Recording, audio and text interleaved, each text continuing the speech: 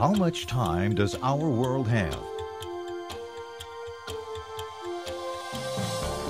History is littered with man's failed attempts for utopia on earth. Kingdoms crumble and empires evaporate. What is the destiny of man?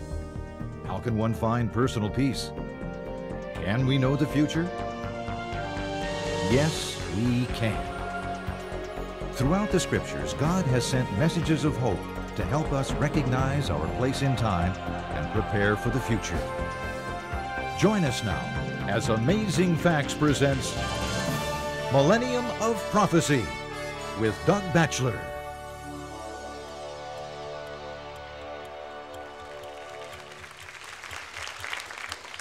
Good morning, friends, and a happy Sabbath to you wherever you're joining us from. We're so glad that you have chosen to set aside the time and share it with not only us, but with God on His blessed Sabbath day. We have come today with hearts filled with joy in New York City. It's a lovely day, and I hope it's the same wherever you are. But nonetheless, we are gathered together with hearts anticipating God's blessings. And friends, the Bible says, when we seek, we shall find it. And today we are seeking a blessing from God, not just to keep to ourselves, but we're hoping that you are desiring, like we are, to share it with someone else. Today we have a very exciting topic entitled The Windows of Heaven.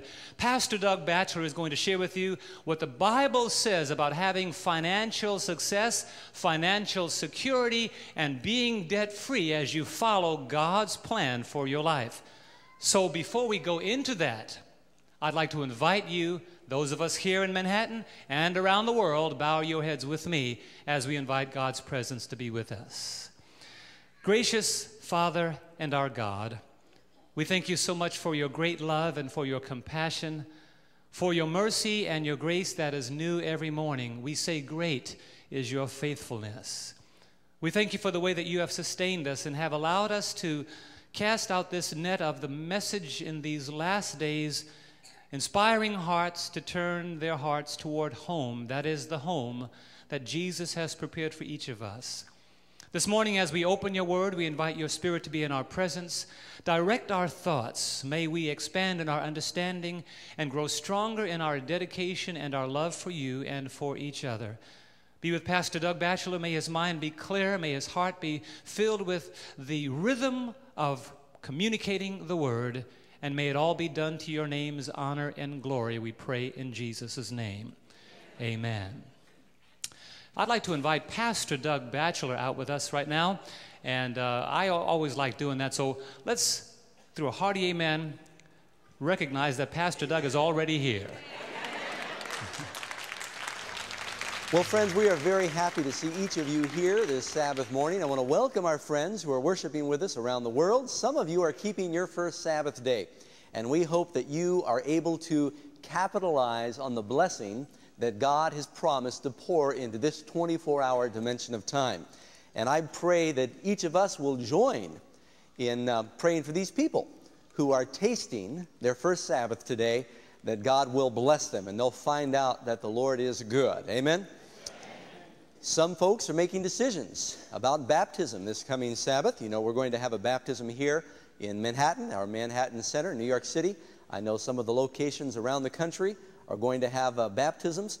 Let me give you a little extra something to pray about. When a person makes a decision to commit their life to Jesus, everything gets easier, right? Not necessarily. When the children of Israel began to be born as a nation and make their exodus from Egypt, the Pharaoh intensified his pressure and tightened his grip. After Christ was baptized, temptation came in the wilderness. You see, when you are contemplating baptism, you are talking about joining the winning team, and you become a threat to the enemy. And so we want to pray that God will set a hedge of angels about those of you who are thinking of making this decision and warn you in advance that you may encounter some resistance. Matter of fact, you could probably plan on it. The Bible says all that live godly will suffer persecution. Amen? So we want to pray for those of you who are talking about and praying about making this decision to follow the Lord out of Egypt and begin your journey to the promised land. Amen? Amen. Well, we are going to continue with our lesson as we've been doing, and we are going through our study today dealing with windows of heaven. Windows of heaven. Have you been filling out your lessons? Good. I'm going to need you to help me call out the answers, because when I ran out of my apartment today, I grabbed the blank lesson instead of the one I normally have with my answers in it. Our amazing fact now is dealing with the substance of gold. You know, it's one of the most incredible things. You find gold mentioned 450 times in the Bible. The Lord tells us the redeemed will walk on streets of gold. You may not know it, that gold is one of the most malleable substances in the world, if not the most. You can take 1 ounce of gold, and it can be drawn into a thread, 1 ounce, 50 miles long. I understand that 1 ounce of gold can be hammered within 100,000th of an inch, which means that an ounce of gold can cover a tennis court when you pound it out fine enough. Most of the gold of the world is still undiscovered. There are approximately 9 billion tons of gold in the ocean. The problem is that seawater, which has like, for every 100 million gallons of seawater, there are 250 parts of gold. It costs so much to get the gold out of the seawater that nobody's doing it. You know that all of the gold in the United States in 1848 did not come anywhere near what they discovered 5 years after the gold rush that began in 1848. In those 5 years, they were able to acquire 21 times the total amount that was owned by the United States up to that point. The gold rush. And we live there in Sacramento, where the gold rush was spawned, and we have some friends that are still prospecting for gold. Tragedy is that some people here in this world are willing to sacrifice their souls for a little bit of this earthly gold when it's going to be the asphalt in the kingdom. Amen? The streets are going to be paved with the gold. Let's go to our historical now that deals with this subject of windows of heaven. In our story, we know that originally Isaac and Rebekah had 2 sons. What were their names? Jacob and Esau. Though they were twins, they were vastly different. Something like Cain and Abel. Jacob was a shepherd, and he was a very strong man, but he was a gentle man as well. And Esau, he liked to hunt and roam the fields. He was sort of a wild man. He evidently had a interesting characteristic. He was as hairy as a gorilla. I don't know any other way to say it except to tell you that when someone wanted to impersonate Esau, they had to put on lambskin or goat skin. So the fellow was very virile in that way. Esau, because he was born a few minutes before Jacob, he technically had the birthright. Now, the birthright involved a couple of things. First of all, the firstborn son received a double portion of the father's inheritance. But for Jacob, the birthright really had the greatest blessing in that the Messiah was going to come through the descendants of Abraham, Isaac, and Jacob wanted that promise that the whole world would be blessed through his descendants. The spiritual blessing of the birthright is what Jacob really coveted. One day after Esau had been out hunting, he came back, hadn't been able to capture any game, and he was famished, faint with hunger and exhausted. And he noticed that here Jacob was in the mouth of his tent cooking up a pot of red beans. He said, "Please, give me some beans." Jacob said, "Well, strike a deal."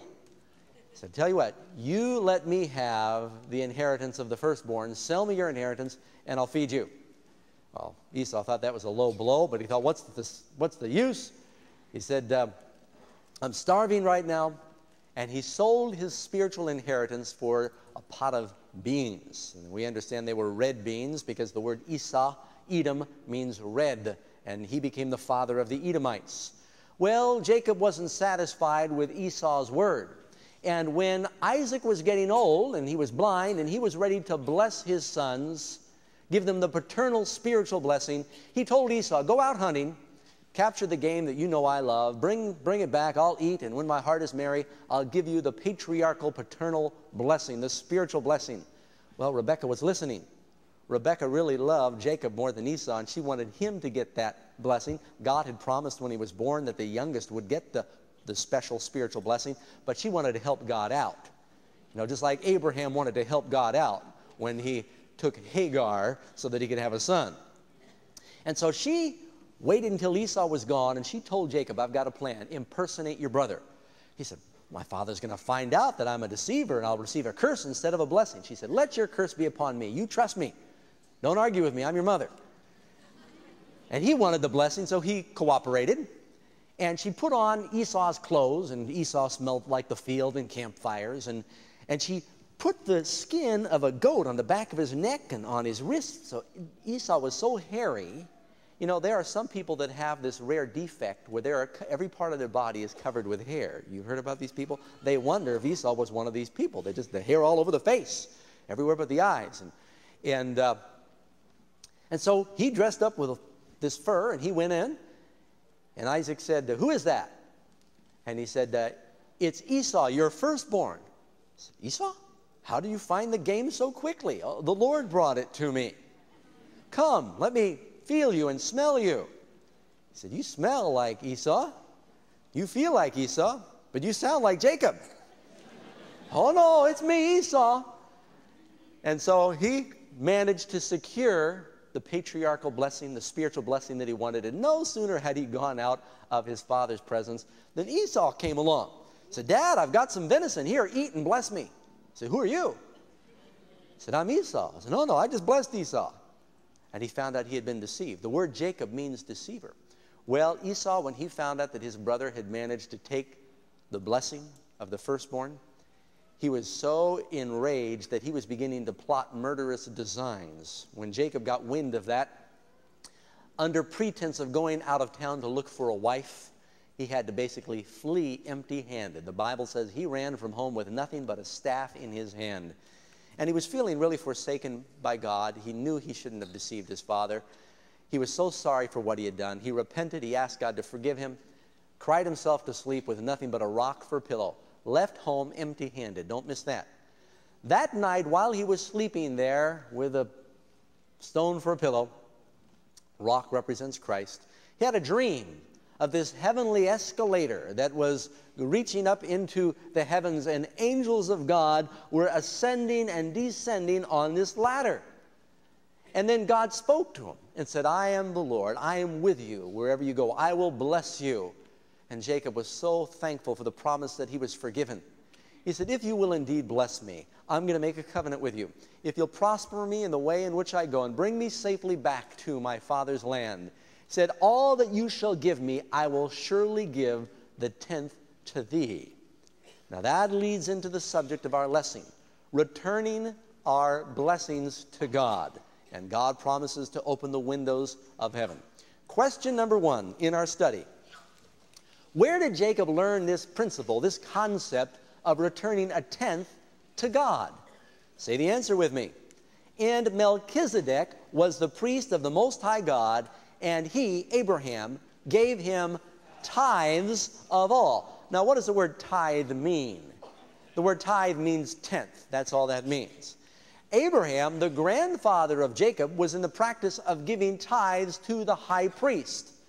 Who is this high priest Melchizedek that we hear about? You know, the Bible tells us that this priest, Melchizedek, was the king of Salem. And this king of Salem was the king of what later would be called Jerusalem. Jerusalem. Melchizedek, the high priest, the king, was a type of Jesus, who is our king and our high priest in the new Jerusalem. See? And Abraham giving tithes to Melchizedek is a symbol of us, God's people, returning a percentage of our increase to God. Now, you might be thinking, Doug, why in a prophecy seminar are you talking about giving? I knew it was coming. You know, whenever you get pastors a few spare minutes, they start talking about giving money. Friends, please remember this. In the judgment day, you will give an account to God for two principal things: what you have done with who you are, and what you have done with what you have. You are to be a steward of your time and your means. We have substance that we have an element of control over, and we are responsible for what we do with the things and the individuals that God has committed to our care. And we are responsible for what we do with our time, our lives. And so the Bible has an enormous amount to say about substance and the proper management and stewardship of our resources. We are living now in a society, in a culture that really misunderstands this principle. We are, at least in North America, the most materialistic people in the world. And it's not all your fault. You're constantly being bombarded with advertising that says, buy, buy, buy. The average American has 4 credit cards. And I forget what the percentages are, but I understand that the average Americans, their credit cards are like $10,000 in debt on their credit cards. We are so overspent because we've become so materialistic. The Bible has some principles where if we understand the biblical principles, we can ultimately be debt-free and prosper. Now, I'll define what that means as we proceed. Question number 2. What portion of our income belongs to God? Say the answer with me. All the tithe is the Lord's. It is holy unto the Lord. Now, again, the tithe is the 10th.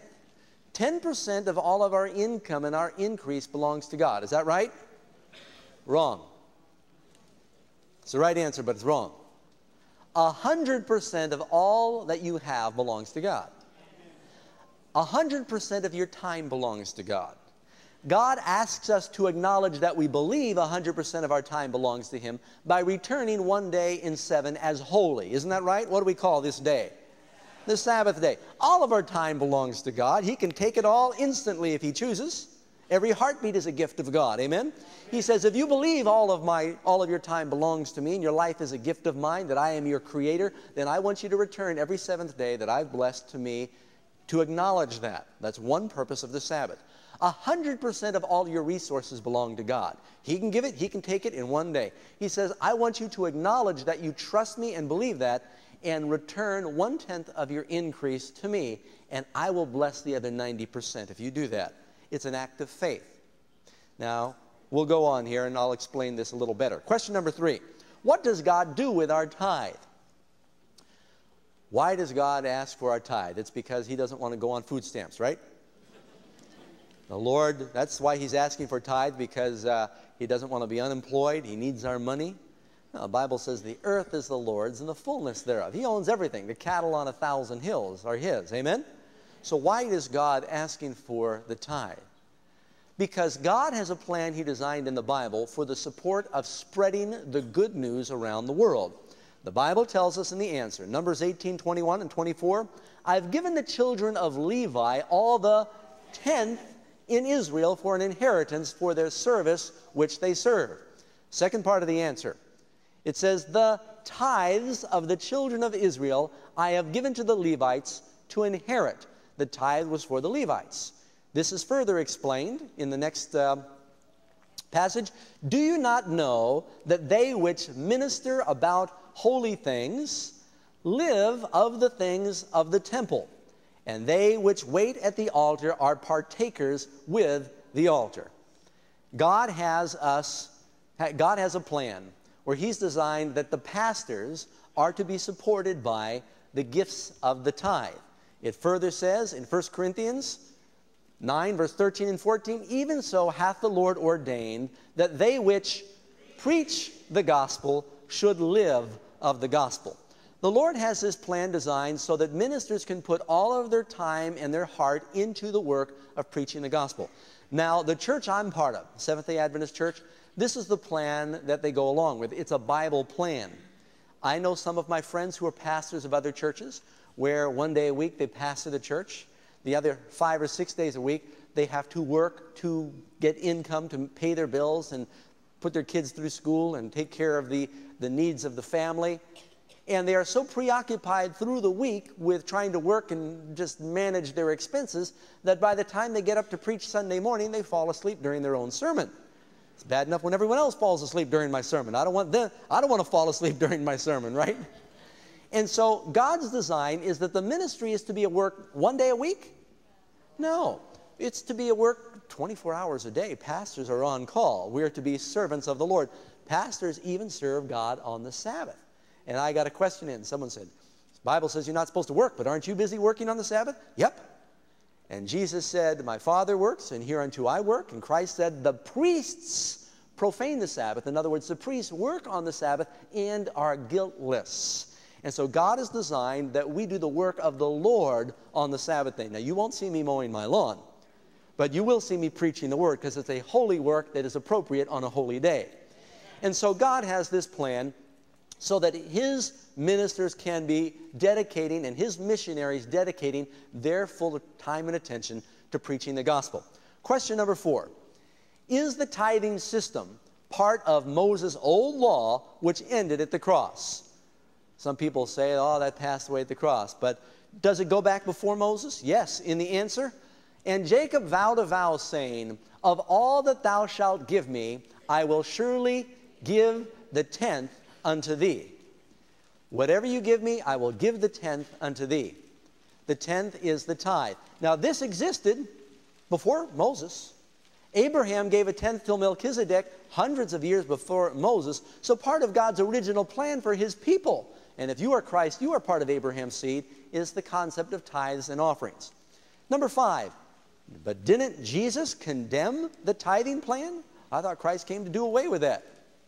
No, on the contrary, Jesus endorsed it. You can read about this in Matthew 23:23. That's an easy verse. Woe unto you, Christ said, scribes and Pharisees, hypocrites, for you pay tithe of mint and anise and cumin. Those were little herbs in their garden.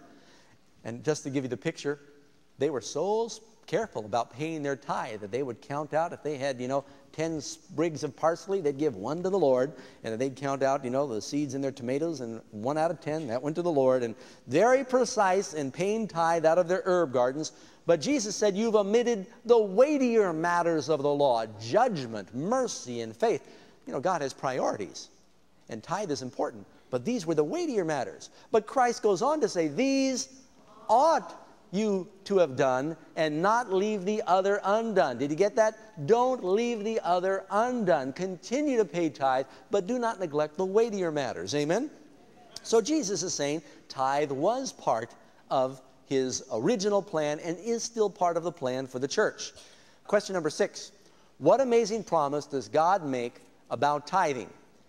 Now, Malachi chapter 3, verse 10, bring ye all the tithes into the storehouse, and prove me now herewith, says the Lord of hosts, if I will not open for you the windows of heaven and pour you out a blessing that there shall not be room enough to receive it. God promises to open the windows of heaven and bless His people if they will remember to return their tithes.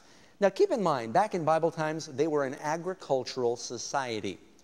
Opening the windows of heaven was an assurance that there would be the rain and the dew of heaven that would give them bumper crops. For us today, God still promises to open the windows of heaven if we are faithful in returning our tithes and offerings. There are different ways that He does that. Not only does He promise to open the windows of heaven, He promises to rebuke the devourer for your sakes. You read that there in Malachi chapter 3.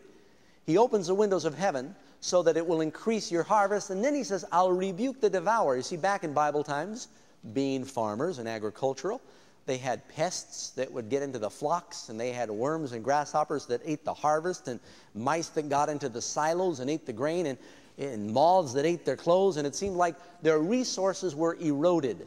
The Lord is telling us if we are faithful in returning our tithes and offerings to God, that He will not only bless us with more, He will prolong what we have. When the Lord brought the children of Israel through the wilderness, He says because He was with them and He blessed them, their clothes did not wear out. Their shoes did not wear out. God has a way of making your resources last longer. I've got a friend who prayed, some of you know Roger Morneau, and his copy machine ran out of ink, and the cartridge cost $70, and he didn't have the money, and he prayed and said, Lord, I don't have the money, and I'm doing your work. Please bless my copy machine. And he said it went through about another 5 reams of paper before it went out. It lasted for several more months after that. It was just a miracle. He kept the thing going. And I've seen the Lord do that for us. When you're faithful in paying tithes, it seems like your car doesn't break down as much, and your refrigerator lasts a little longer, and God rebukes the devourer for your sakes. I've got news for you, friends. 90% that is blessed goes a whole lot farther than 100% that is cursed. And a lot of people are in constant extremity financially because they've been unfaithful in returning their tithes and offerings to God. He wants to open the windows of heaven and bless them. Number 7, God tells his people to bring all the tithes into the storehouse. What does that mean? Answer, it says, then brought all Judea the tithe of the corn and the new wine and the oil into the treasuries. It was all brought to a common location. Now, let me see if I can explain why this principle is so important. I'm a pastor. I pastor a church. And I am on a set salary. Matter of fact, I never even see my paycheck. Karen gets the check. She pulls it out. She deposits it. And it's the same every month. I pastor a church with a little more than 1,000 members in Sacramento.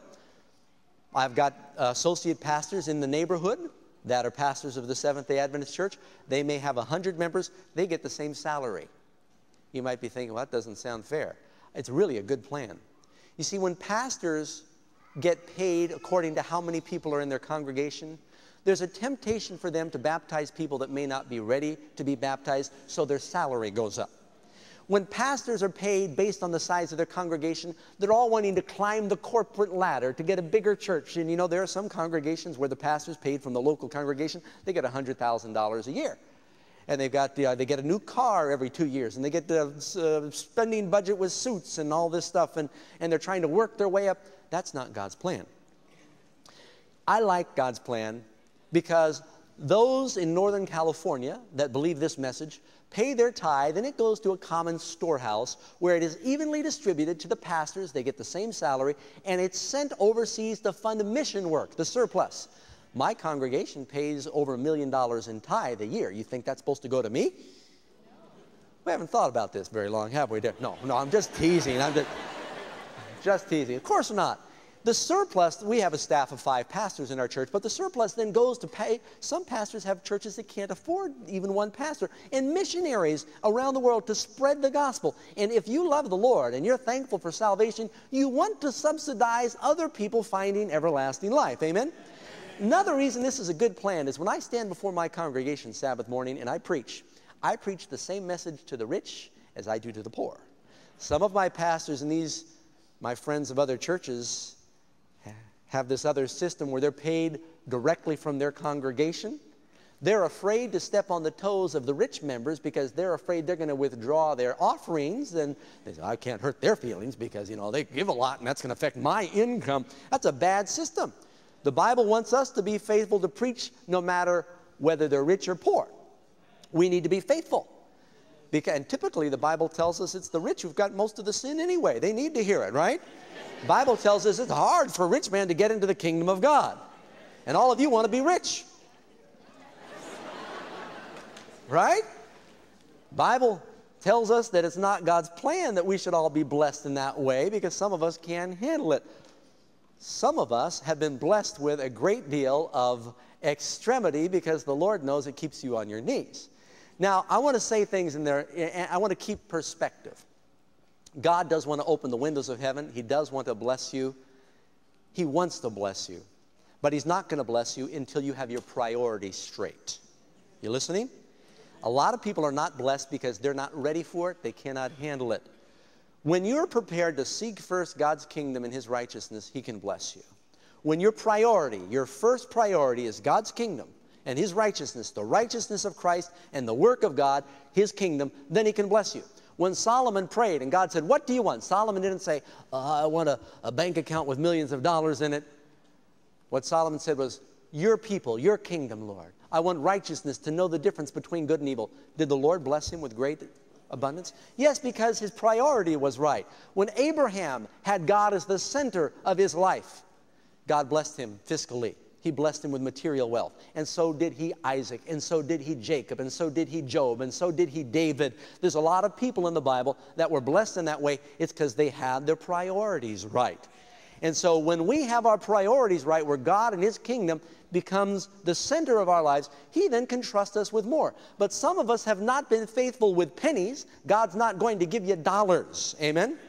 He that is faithful in that which is least is also faithful in much. And some people say, well, I don't give much now because I'm so poor. Well, if you're not being faithful in that which is least, if you can't have faith when you have just a little bit, you can't have faith in much. So we need to prove our trust of God in the little things, and He can bless us with more. Question number 8. When we tithe, who really receives our money? Is it going to the pastor? Is it going to the church? The Bible says in Hebrews 7:8, here men that die receive tithes, but there he being who? Christ receiveth them. Colossians 3 verse 2, whatever you do, do it heartily as unto the Lord and not unto men. You know, when we give, we're giving to God. I need both hands again. I got to talk about something. There's been an attitude that I encounter frequently that is very toxic. People say, I'm not going to give my tithe and my offerings. First of all, it's not yours, it's his. Amen. Because the pastor did something to hurt my feelings. Or because the church decorating committee did not pick the color carpet that I recommended. Or you'd be surprised the excuses that people come up with for not giving to God's work.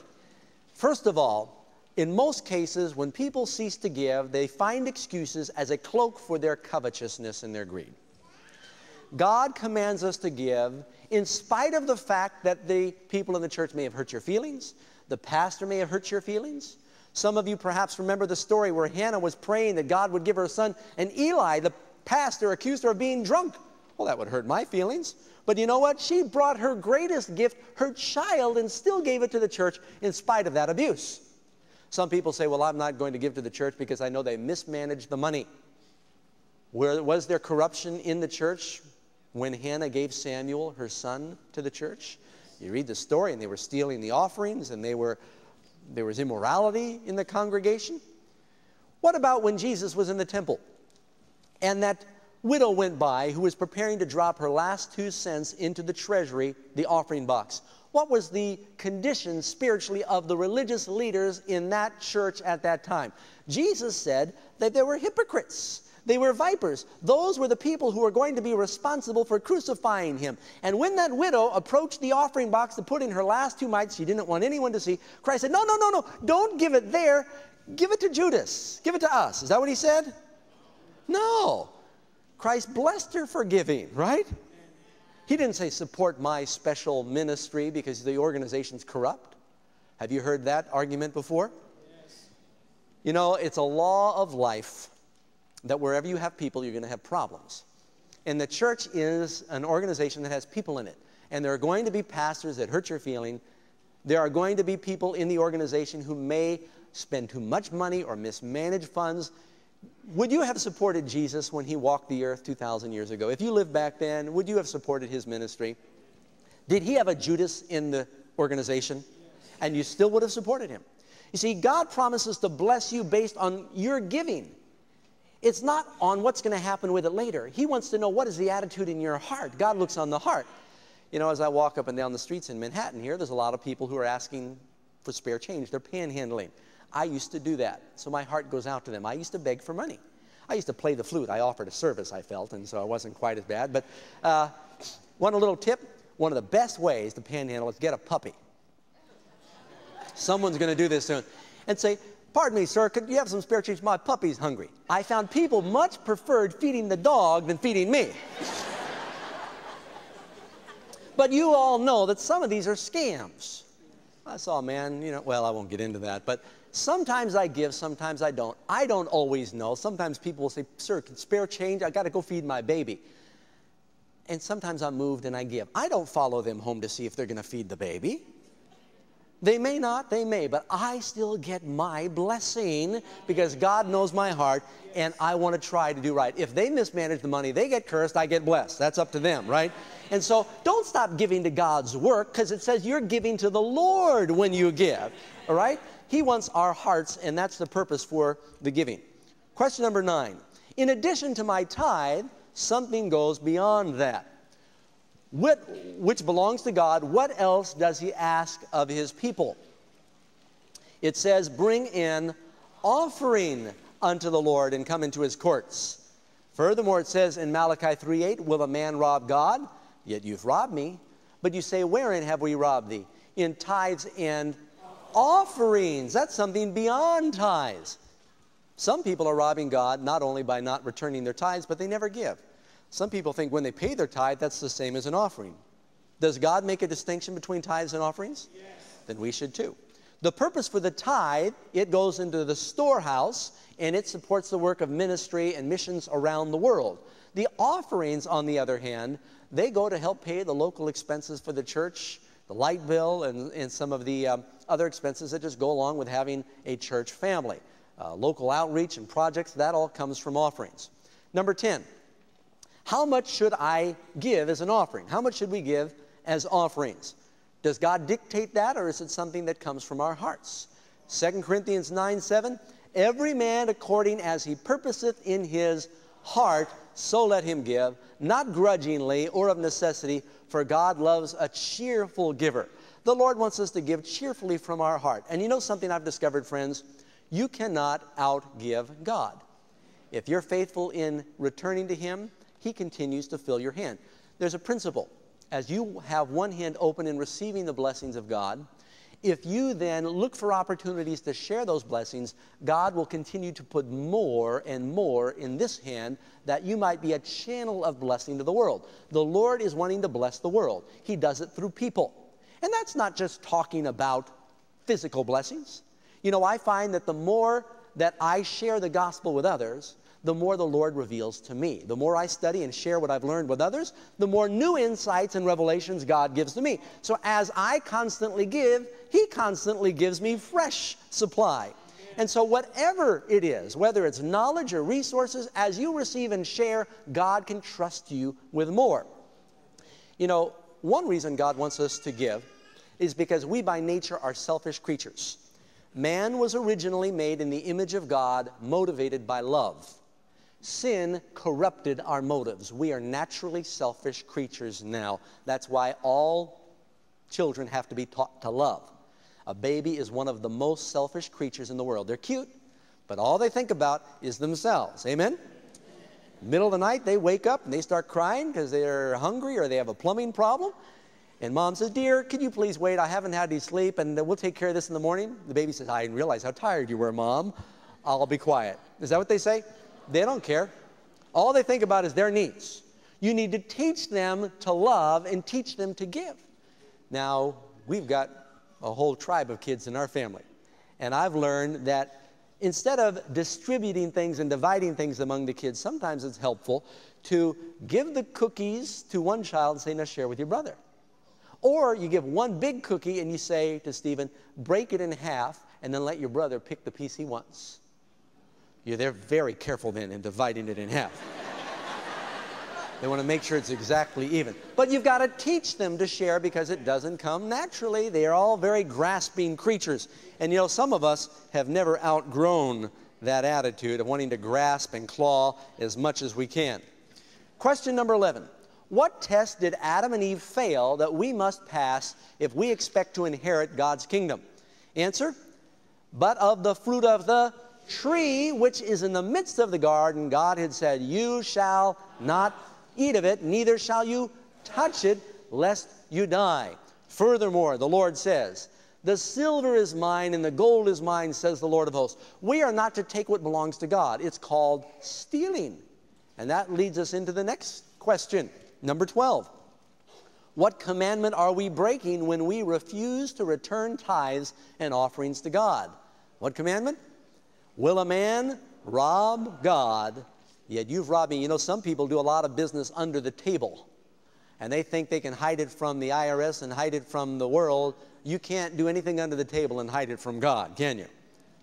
Furthermore, it says, but you say, wherein have we robbed thee? In tithes and offerings. And a lot of people are going to be shocked to discover in the judgment that they were very stingy and selfish in the resources and blessings God gave them.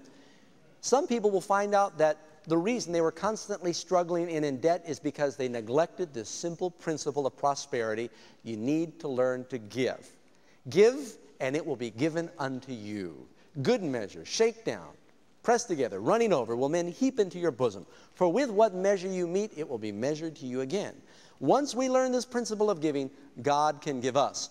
When we fail to return our tithes and offerings, the Bible says we are stealing, and we know that's against one of God's commandments. Thou shalt not steal. Number 13, what does God say will happen to those who knowingly rob Him of tithes and offerings? Answer, Malachi 3:9, you are cursed with a curse, for you've robbed me, even this whole nation.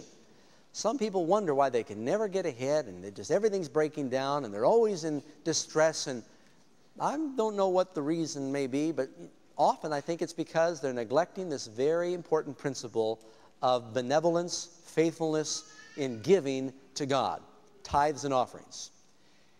You know, I think it's interesting, a lot of these pastors who, when you present the Sabbath truth, they say, that's the Old Testament, that's the Old Covenant. We're just New Testament now. When it comes to tithes and offerings, they have no problem with the Old Testament. Have you noticed that? You listen to their sermons and just like radar, they're always going to all these great stories in the Old Testament. They say, yes, it's still intact, tithes and offerings. They go all the way back to Abraham when it's tithes and offerings. Sabbath, they say, no, it's Old Testament. We don't want that. Doesn't make sense to me, friends. There's a curse pronounced. Furthermore, the Bible tells us in 1 Corinthians 6:10, nor thieves, nor covetous, nor drunkards, nor revilers, nor extortioners shall inherit the kingdom of God. The Bible says that thieves will not be there, and some people are thieves because they rob God every month, every week. And we need to learn to be faithful in this respect, and He'll bless you. Now, my own testimony is that when I first learned this principle, like Jacob, everything I owned I could fit in my backpack. I accepted it, and I began to pay tithe faithfully from my meager income. Some of you have heard my testimony. You know, my dad's a billionaire, but I left home, and he basically wrote me off. For years, we didn't talk. And I dug in the dumpster. I panhandled. When I gave my heart to the Lord, I did everything from pick oranges to I worked at Baskin-Robbins and all the ice cream you could eat. They told me you'll get tired of it eventually. I never did. And I mean, I did all kinds of different things. But for years, I sold firewood. I did mechanic work, and I sold firewood. And I'll tell you what, back then, you work all day long. You cut up and split and deliver a cord of wood. And by the time you pay for your truck gas and your chainsaw, oil and gas, and then you've got to take $6.50 off the top, $65 a cord back then. That really took a big bite out of the income, plus offerings beyond that. But you know, I said, Lord, I'm your problem. My finances are your problem. I'm going to do what you tell me to do, and I'm going to leave the results to you. Friends, I don't know when exactly it happened, but little by little, the Lord just kept on blessing and blessing until now God has blessed us so much that we don't have a place to put all our stuff. You've heard about opening the windows of heaven so you'll not have room enough to receive it. We don't have room enough. That's our problem in the bachelor family. We've got our houses and garages, closets crammed with the blessings of God. We do. We got too much stuff. We need to have a garage sale. We could have one all by ourselves. We could open a thrift store, in my opinion. In any event, especially her closet. No. That's not true. I'm sorry, dear. I'm just teasing. Boy, am I going to catch it later. Number 14. Why is covetousness so dangerous? This is a very dangerous thing. Why? The Bible tells us that some people make it a god. Where your treasure is, there will your heart be also. A lot of people, their treasure is here on earth. They make a god out of their money. Now, does the Bible say money is the root of all evil? No, but the love of money. And some people deify money. And some of you say, Doug, I don't love money, but you like what it's going to buy. A lot of us worship our material possessions. And we spend all of our time insuring and storing and guarding and alarming our stuff. We got to protect our stuff. And we'd say, I'd go work for Jesus overseas, but who's going to watch my stuff while I'm gone? You know, I've got all these things. And people measure their value based on how much stuff they've got. We say a person's successful based on their stuff, you know. And here in this world, we look at the car the man drives to prove he's a success, right? God looks at the man that drives the car. We look at the kind of house the family lives in. God looks at what kind of family lives in the house. In our world, we say, look at the dress the woman's wearing. God wants to know what kind of woman is wearing the dress. Am I right? We have everything backwards. Some people marry for money. They say, oh, it's love. You know, and you see these 20-year-old girls marrying these 95-year-old millionaires. They say, I love them. It's his winning disposition and good looks that attract me so much. Reminds me of the story of this old millionaire who married a pretty young thing, and he began to be insecure that she married him just for his money. He said, "Dear, if I lost all my money, would you still love me?"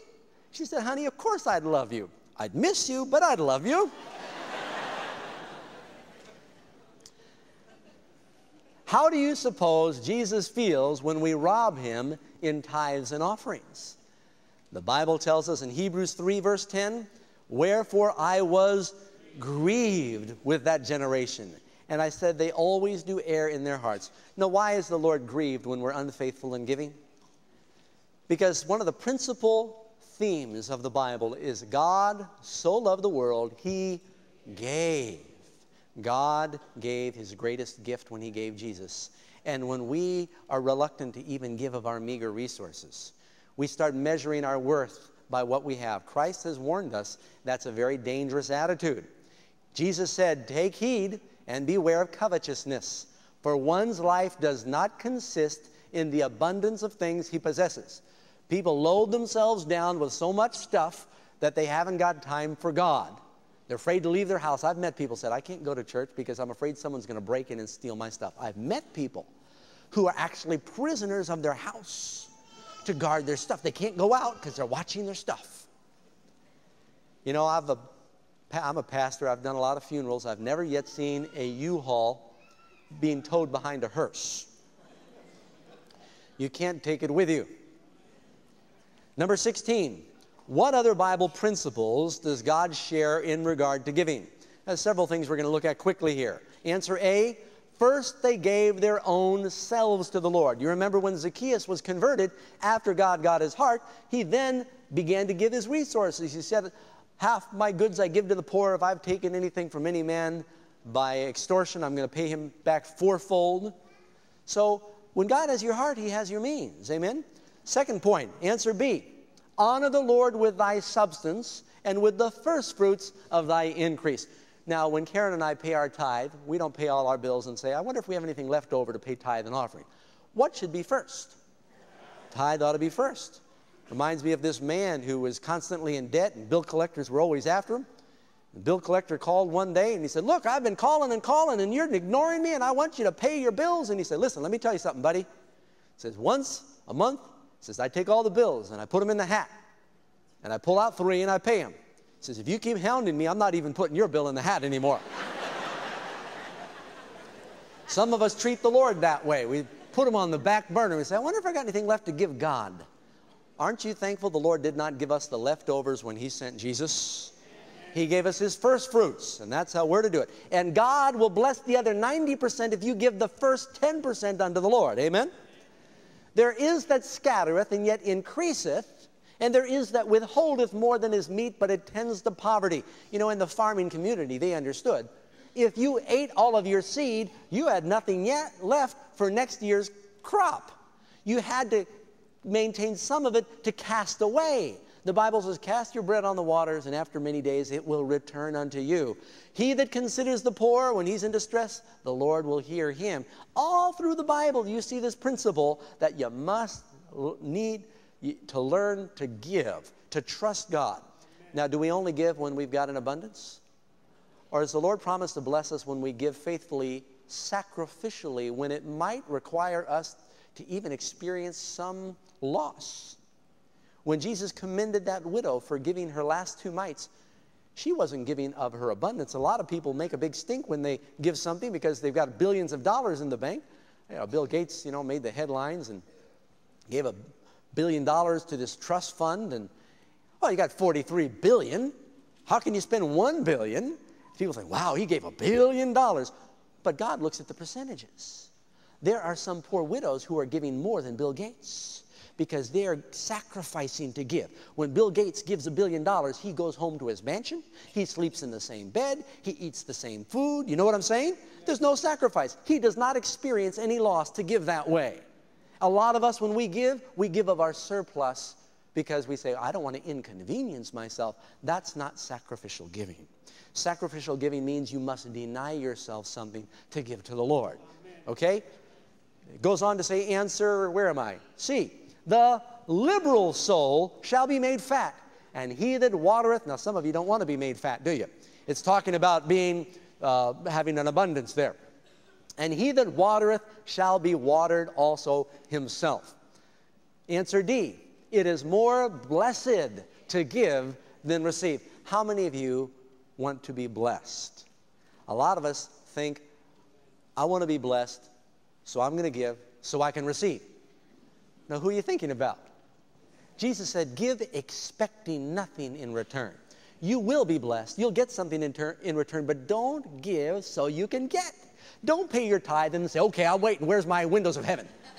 That's not the right attitude, right? The first thing God wants to pour on you, first of all, is spiritual blessings.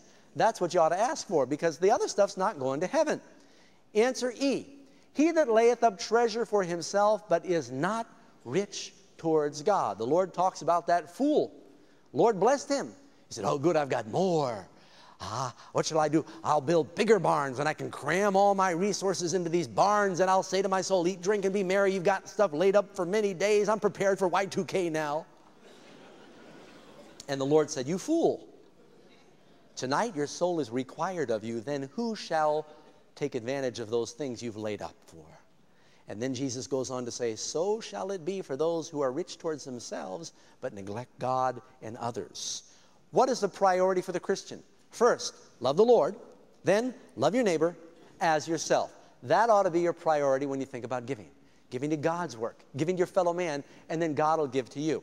You know, I like what John Wesley said. You're saying, Doug, are you saying we're supposed to give everything we have away to the Lord? No. You need to be led by the Spirit when it comes to offerings. We already know what tithe is. But there's a principle, and I don't know how to explain it except to say, Wesley put it this way, a Christian ought to earn as much as he can, give as much as he can, and save as much as he can. Now, you figure that out however you can, but there needs to be balance in the Christian life. Amen. Pay your tithe, give your offerings, earn as much as you can. Christians shouldn't squander the resources. We ought to try to earn and be productive, and at the same time, give as much as you can. And God will continue to bless you with more if you live by those principles. Furthermore, answer F. Give, and it'll be given to you. Good measure, pressed down, shaken together, and running over, will men heap into your bosom. With what measure you meet, it will be measured to you. Answer G. Let every one of you lay by him in store as God has prospered him. I told you that some of us are able to do so much more. I remember the first time my dad ever heard me preach. I kept wanting my dad to preach. You know, I've been preaching to thousands of people. I was down in Key Largo. My brother had a summer camp for children with cystic fibrosis, and I was a camp pastor. My dad came to visit. He's on his way home. I said, Dad, you know, I'm going to preach today at the Key Largo Seventh-day Adventist Church. He said, well, I think I'll come and hear you preach. And I've always wanted my dad to hear me preach. It's the smallest Seventh-day Adventist church in the world. I don't know if that's true. Sorry, friends in Key Largo, if you're watching right now. That day there were 7 people there. My father pulls up in his Rolls Royce. My brother said, yeah, I'll come. He brings his wife. I'm there with the whole litter of kids. My cousin comes. There were more bachelors in that church that day than there were members. Then the deacon, who's also the elder and everything else in the church, he passes the plate during the offering while his wife plays the piano. My dad drops the $100 bill in. He opens his wallet. It's just full of $100 bills. You know, he drops one in. And they almost fainted. But for my dad, though that was a very generous thing to give, he could have dropped everything in his wallet in, and it would have been nothing for him. See what I'm saying? So we're to give as God has prospered us, give in proportion to our ability. It's a whole principle of giving as you are able. Next answer, H. Every man shall give as he is able, according to the blessing of the Lord thy God, which he has given thee. And God will guide you with the Spirit in that respect.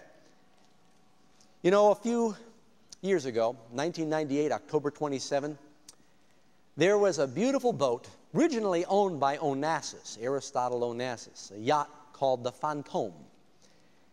280 feet long, 4-mast schooner owned by Windjammer Barefoot Cruises Incorporated. And they took people around the Caribbean and different parts of the world on these luxury cruises. Hurricane Hugo was going through the Gulf on its way to Honduras. Very expensive ship. The owner said, drop off the passengers, but don't leave the boat there in the coast. there's a chance you can outrun the hurricane. Well, you don't want to have a great big iron hull vessel like this in a storm. But the owner said it's such an expensive boat, we'd hate to lose it, though we realize there's a risk that the crew might be in danger. The boat is such an expensive boat. So they dropped off the passengers, and 31 crew did their best to outrun a hurricane. The hurricane turned and chased them down. The last time the captain called in, he said, we've got 40-foot waves and 115-mile-an-hour winds. I don't know how much longer we can hang on. They never heard from their ship again. They never have located it. Not one of the crew was ever found again. The families of the crew, very low-paid people who came from some of these third world countries, are suing because they said, you put the value of the boat ahead of human life. You know how often that happens every day? People step on each other on their way to success.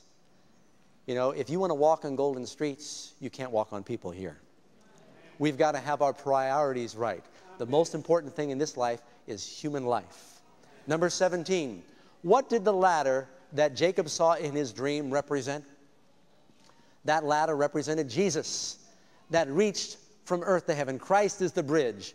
John himself explained in verse 51, hereafter, Christ said, you will see heaven open and the angels of God ascending and descending on the Son of Man. Christ is the Son of Man. Jesus said, I am the way, the truth, and the life. No man comes to the Father but by me. We cannot buy our way into heaven. When the Lord returns, the Bible tells us in Revelation that the rich men will say to the rats and the bats and the moles, I'd like to make a deposit. They will be casting their gold to the doleful creatures and to the caves. It will be worthless. Nothing in this world is going to heaven except what we convert into the resources of God's currency in saving souls.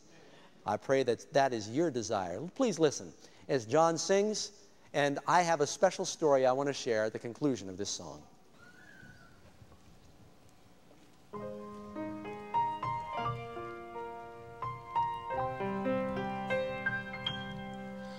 I'd rather have Jesus than silver or gold. I'd rather be His than have riches untold. I'd rather have Jesus than a worldwide fame. Yes, I'd rather be true to His holy name than to be the king of a vast domain, or be held in sin's dread sway. Would I rather have Jesus than anything this world affords today, than to be the king of a vast domain, or be held in sin's dread sway? Would you rather have Jesus than anything this world affords today? I'd rather have Jesus than anything this world affords today.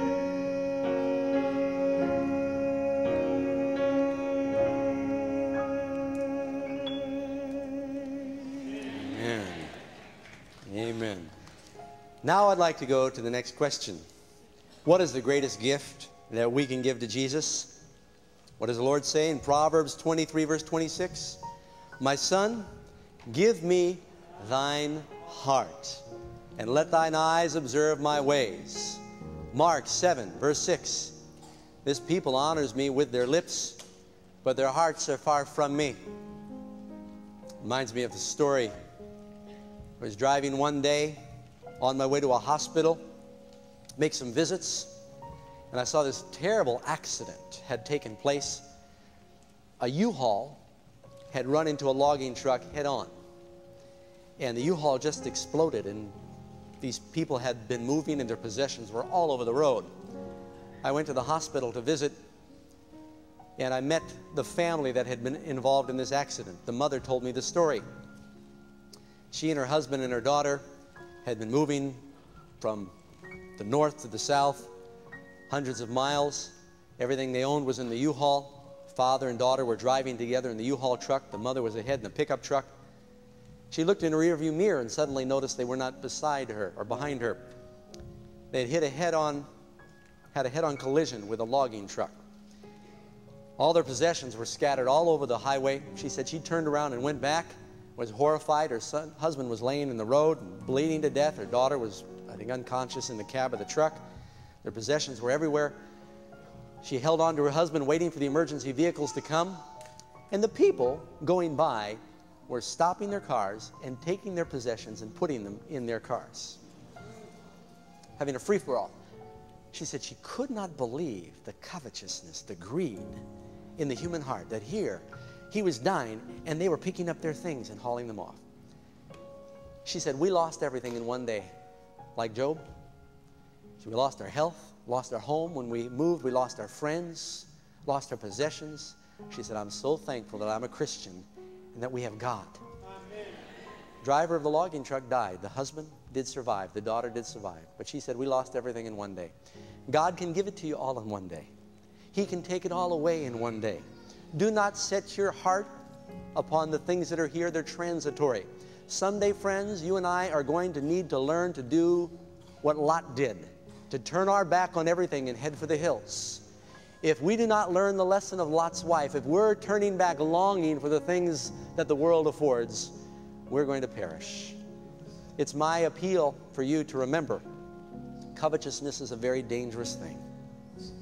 The Bible tells us that it was greed that nailed Jesus to the cross. That's right. Love of money is what crucified our Lord. And there are many today who would be willing to sell out on Jesus for earthly possessions. It's a very dangerous attitude. You know, it's one thing to say, I love you, Lord. It's like that bumper sticker I saw. If you love Jesus, honk. Everybody says, if you love Jesus, honk. It's easy to honk your horn. Then one day after that, I saw a bumper sticker. It said, if you love Jesus, tithe. Anybody can honk. If you love Jesus, you give him your time. Time is the stuff that life is made of. That's what the Sabbath is all about. You give him your holy time. If you love Jesus, you tithe and you return your offerings to him. Friends, I know some of you are hearing these things for the first time. I want you to give God a chance to bless you. You know, as a pastor, my heart is grieved when I consider the percentage of our people that are in financial bondage.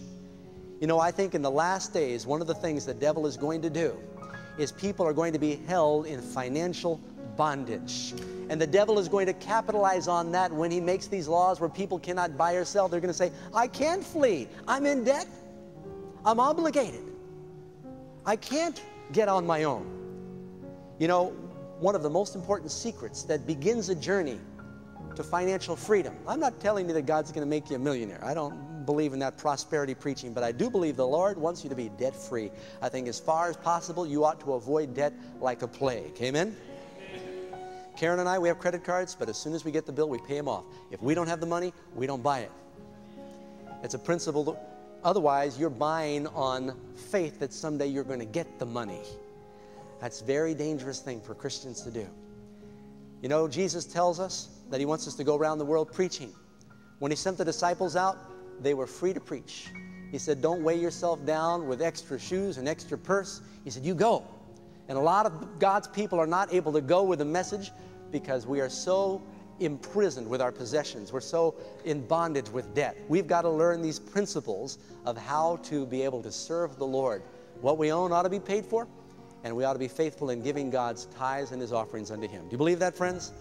If it's your desire, by God's grace, to remember that all that you are and all that you have belongs to Him, then would you please stand with me as we close this Sabbath service with prayer. Father in heaven, we're so thankful for the blessings that Jesus gives us. We're so thankful, Lord, for the sacrifice you made when you gave your Son because you love the world so much. Lord, we want to show our love for you by giving as well. Take our hearts. We know if you have our hearts, you'll have everything else. You'll have our closets and our refrigerators and our wallets and everything if you have our hearts. Lord, take our hearts, take our minds. You deserve it. You died to redeem us. We thank you for the promise that if we seek first your kingdom and your righteousness, you'll take care of the other needs. We're asking in Christ's name. Amen. God bless you, friends. Please come back tonight. Don't forget, tonight is part 3 of The Beast. Bring your friends. It's very important. And we encourage you to also come tomorrow night, learn how to live longer and feel better.